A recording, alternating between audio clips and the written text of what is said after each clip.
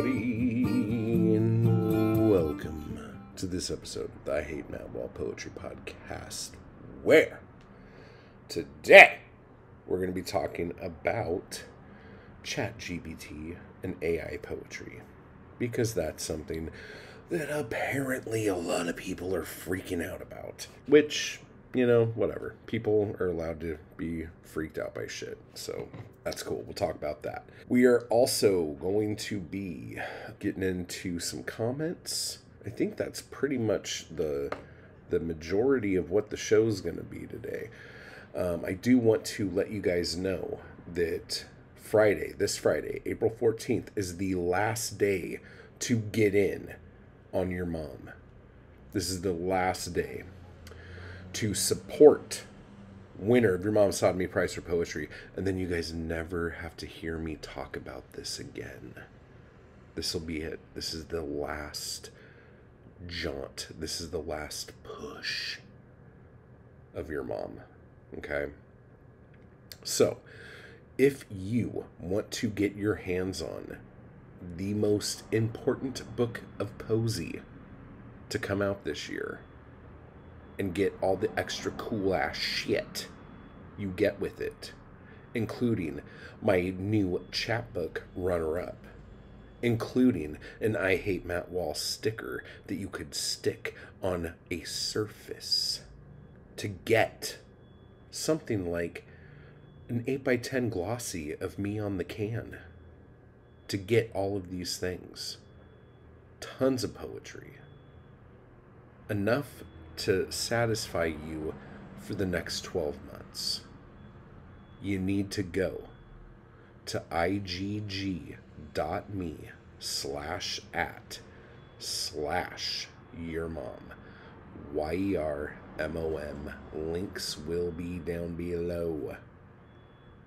Okay? Go to there. Find your tier. Pick your tier. Pick what you want. And even if you don't want anything and you just want to support, you can do that too. I don't know why you would, but you can. So do that. And hopefully the next time you hear my voice on this show, I will not be fucking talking about that crowdfunding campaign ever again. And we could just get back to normal ass shit. Now that you've done that, make sure you give this podcast 5 stars wherever you listen to podcasts. Well, I don't know if it sounds okay. I just got a phone call, and when I went to answer the phone, I knocked the microphone off the table onto the tile floor, and now there's a big scrape ding in the top of my mic. But that's fine, as long as it's fucking working. I don't give a shit what it looks like. I want you guys to listen closely and listen hard as I do the motherfucking shout-outs.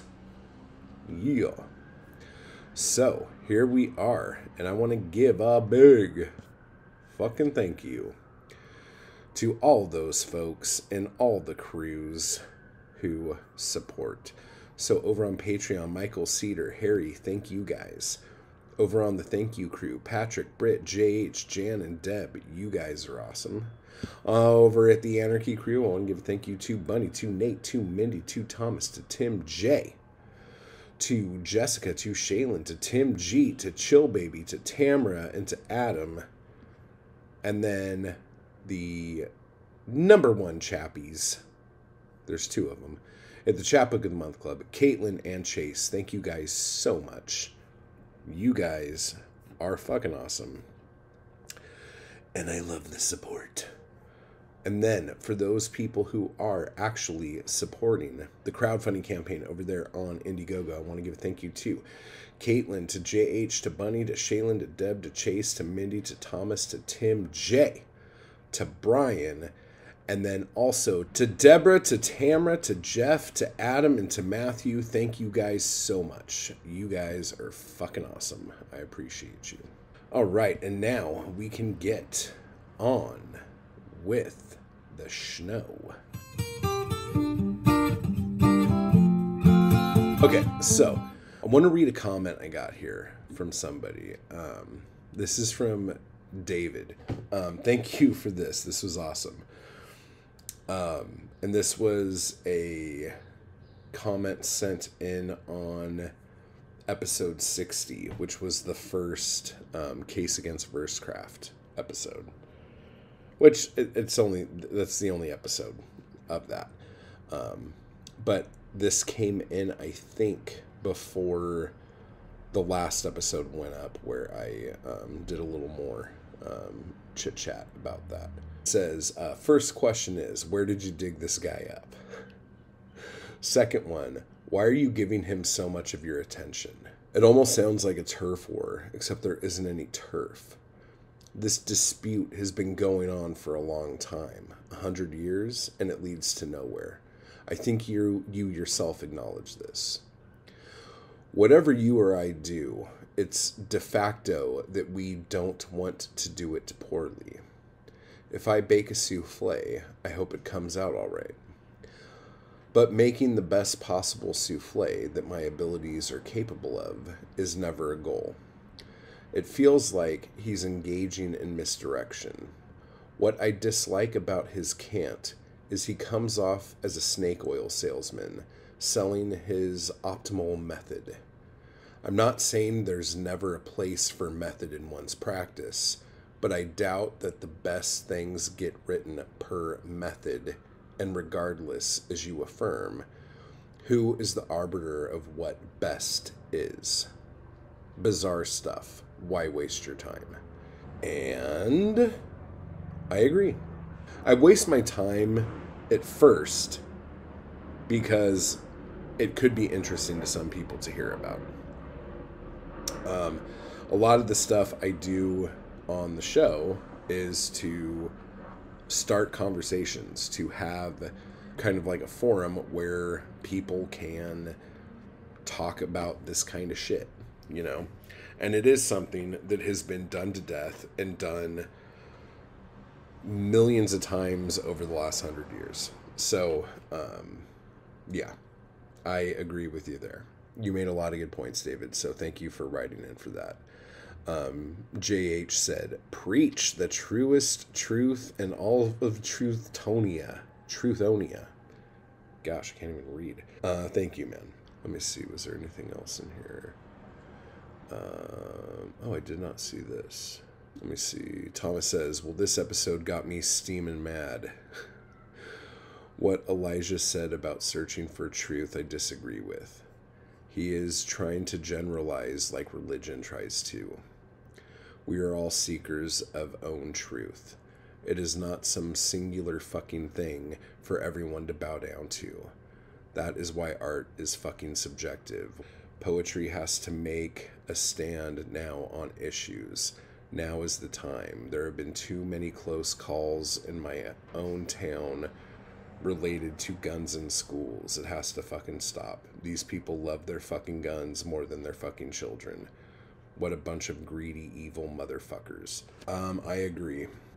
And I don't know if it is much like they're putting their guns above their kids, or if they're putting their fear of maybe not having them above their kids.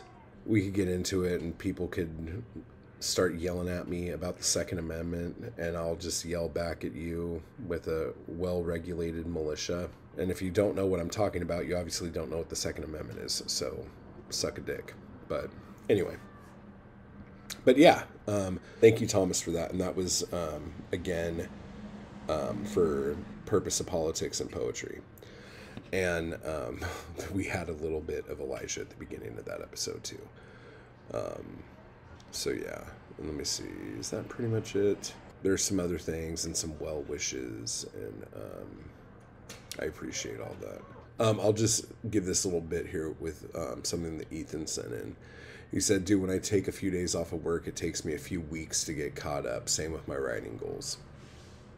And that's fucking hysterical, and that is way fucking true.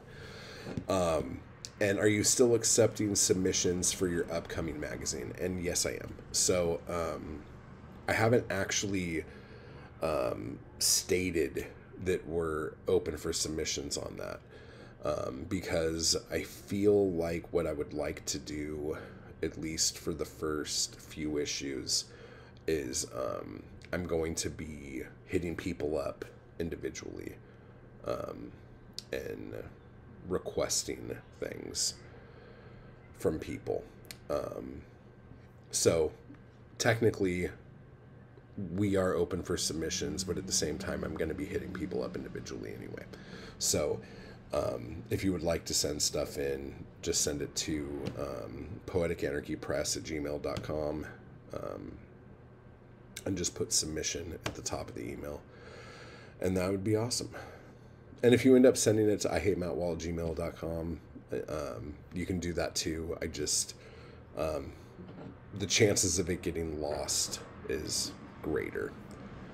Super professional over here. This is how we do things.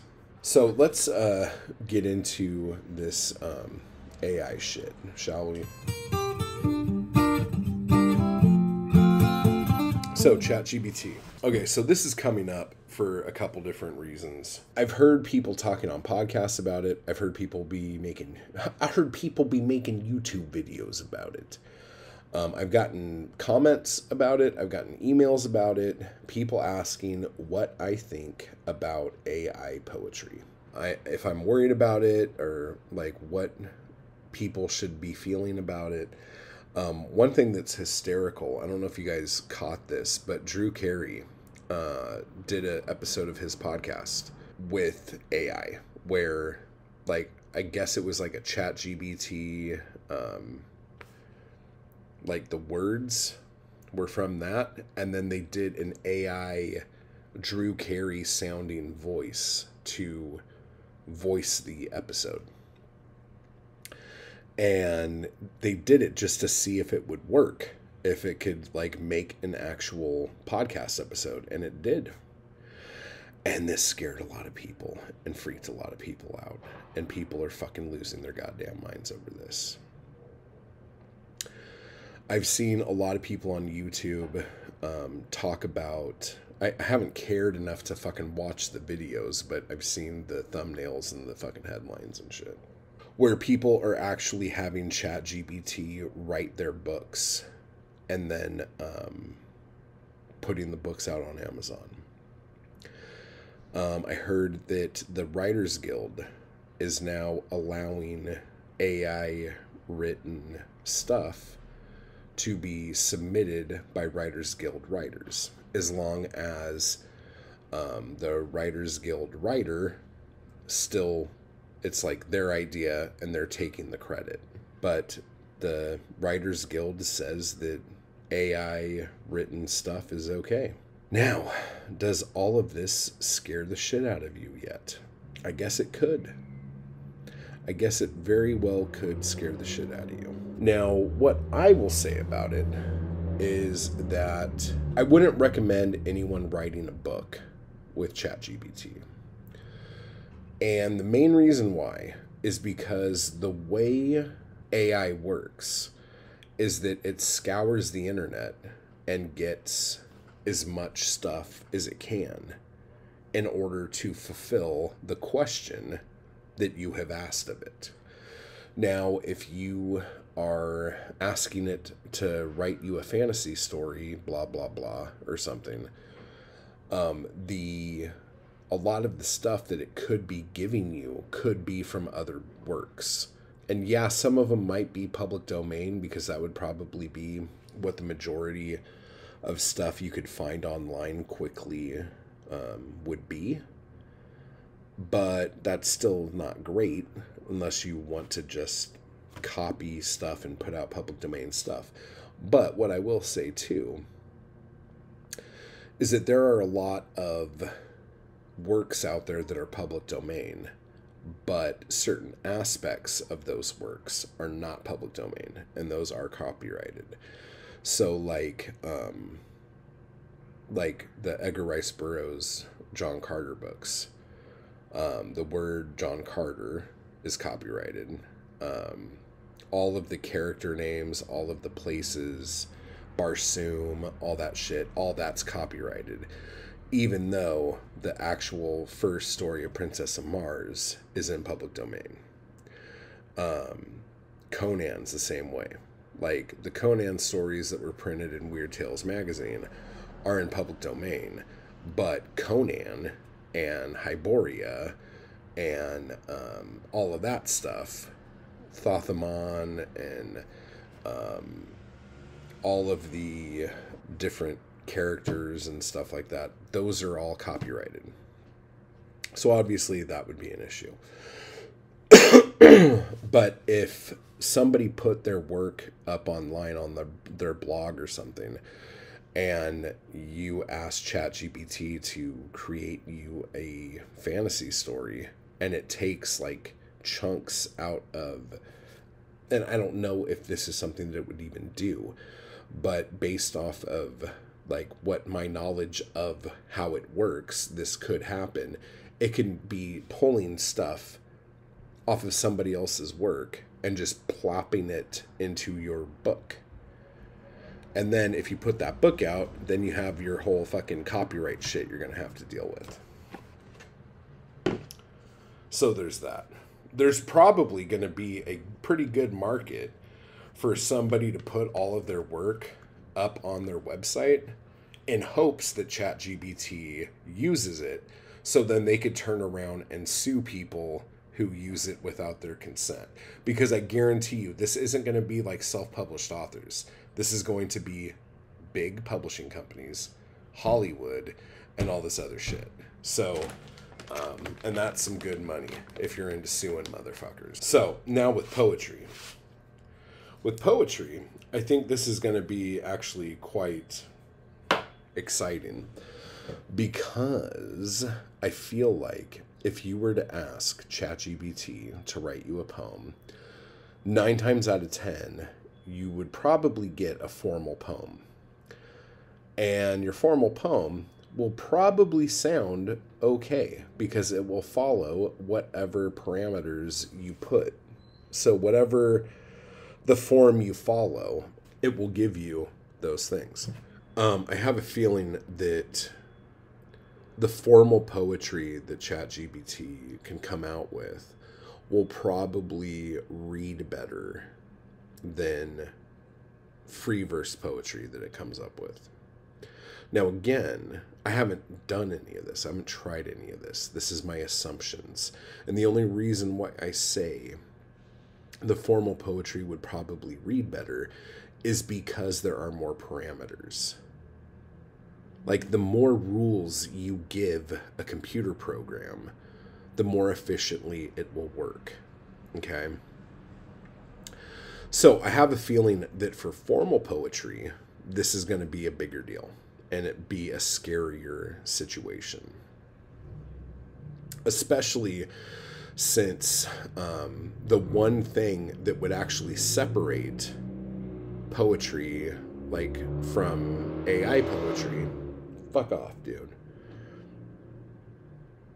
is the thing that most formal poets hate more than anything, and that is the lyrical eye. They want not all, but a lot, prefer poems written in the idea of the death of the author, you know? So if you keep that up, and you keep, like, not wanting the writer of the poem to have any soul in the actual writing of the poem will then just become something that a program can write. The voice is gone. And a lot of people go, like, argue this with me. This is like one of my little debate things that always ends up happening. But it's true. It's like, if you take away the poet from the poem, because the poem to you is much more valuable than the actual poet himself, what is the difference then between a poem and a poem written by AI? Because both of these have the death of the author in mind. Okay? So what's the difference? And this is why I think like rock star poets need to fucking happen. This is going to be the thing that makes it clear that something is different, that something is separate. But I think with most free verse poetry, the idea behind like AI driven free verse poetry isn't going to be that big of a deal, because I think one of the things that free verse poetry has is the poet in mind. And a lot of people, like, I was going to do a little talk, but I'm going to let this simmer for a little bit. But the whole lyrical eye thing, like I talked about a second ago, and the narcissistic poetry, the narcissistic poet, like we'll be talking about this, okay? Like, just you wait. But that's the thing that keeps that separate. That is the thing that keeps that not artificial intelligence. You know what I'm saying? Like, if there's a poet that you really love, and you love all their poems, when you read their poems, because you've read so much of their work, like, you know, like, certain things about the poem that most people wouldn't know, because you know so much about the poet himself. Does that make sense? Do you guys follow what I'm saying here? It just makes it a lot more fun, a lot more engaging. As a reader, I appreciate that. And I know a lot of people who read poetry out there do not, like, read everything by a poet. Like, they might read a poem or two by a poet and really like it, and to them it'll be like, oh, next time I see that name, I'll probably give that poem a second look. You know, like if I see that name pop up in another magazine. But most people who, like, love certain poets don't go reading all of their work. And I don't know why. Like, if it's not broken, don't fix it. If you find somebody you like, go to town. You know?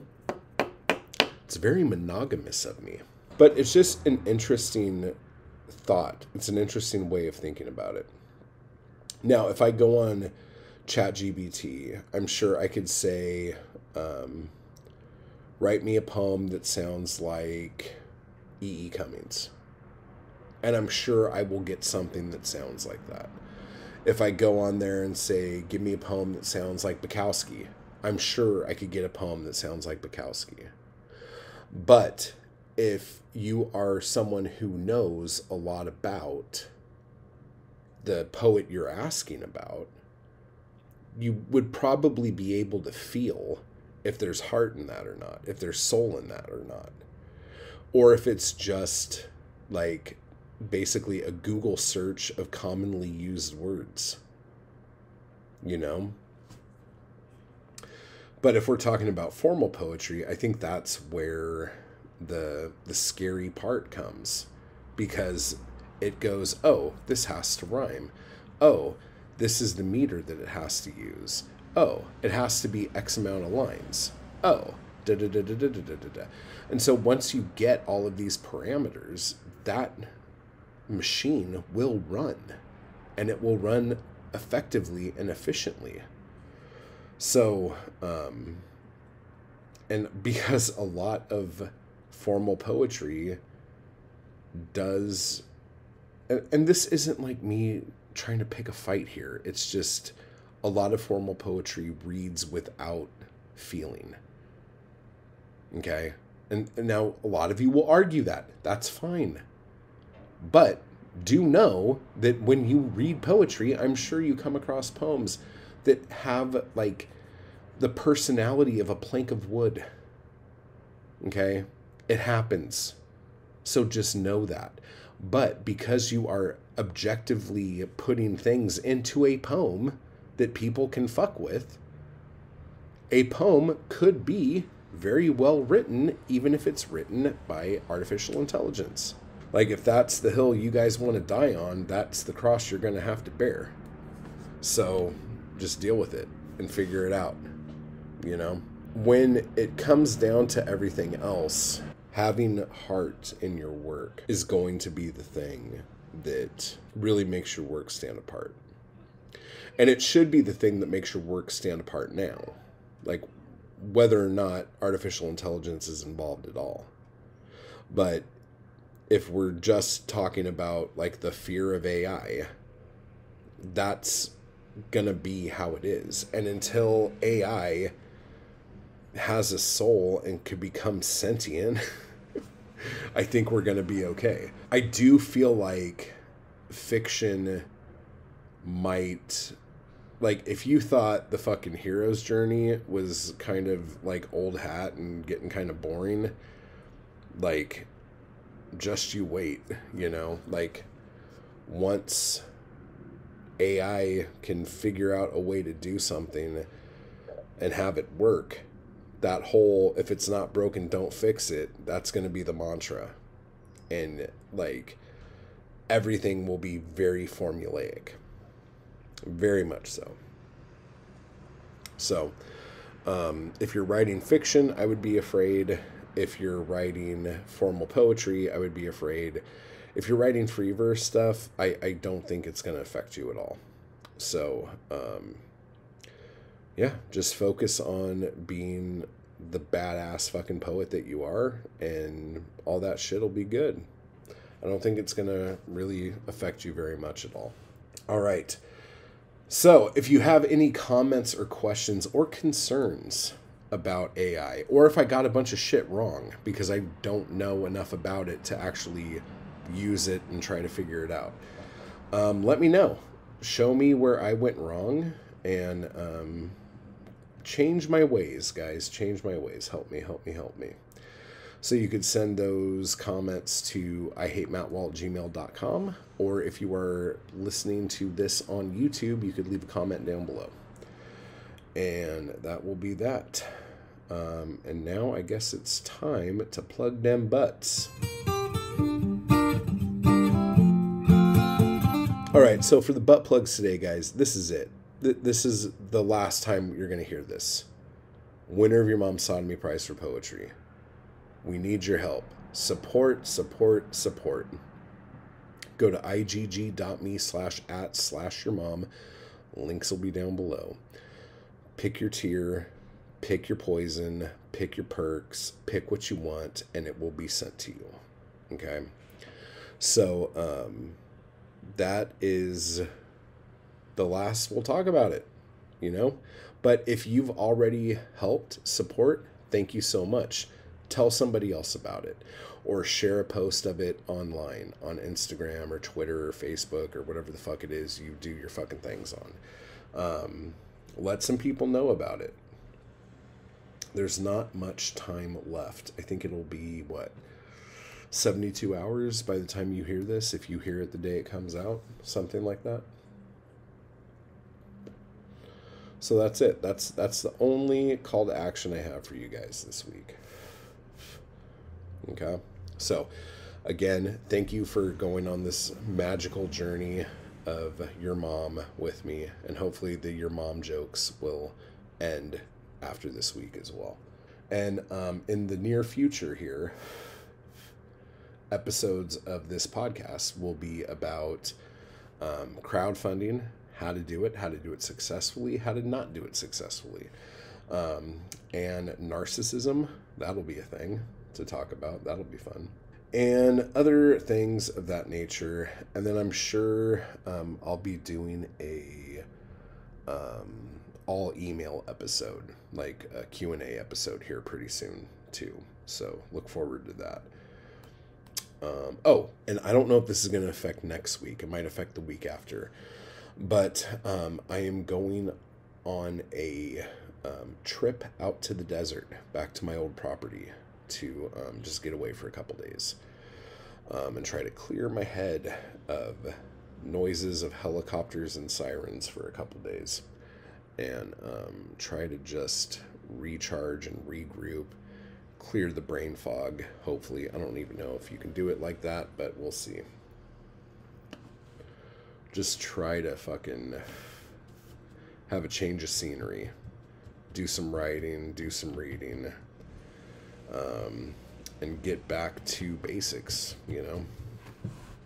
So, That will not be next week, but the following week. So I think next week will be okay. But the following week, there might be a lag in episodes coming out because of that. So other than that, again, igg.me/@Yermom. Go over to youtube.com/@Matt to become a member and join the Anarchy Crew and get all of that fun shit. Over 100 videos of lessons and workshops and fun shit like that. Okay, I'm done talking. So, until next time, everybody, type hard, and I will talk to you all later. I just want to give a quick thanks to those people who make these videos possible. Anarchy Crewl and my followers on Patreon. I appreciate the hell out of you guys. Thank you so much for keeping me going to keep this content possible. You guys are awesome. And if you'd like to join the crew or the Anarchy Crew, just hit the join button beneath this video. And if you'd like to become a member of my Patreon, you can run over to the link down below to do that as well. Thank you.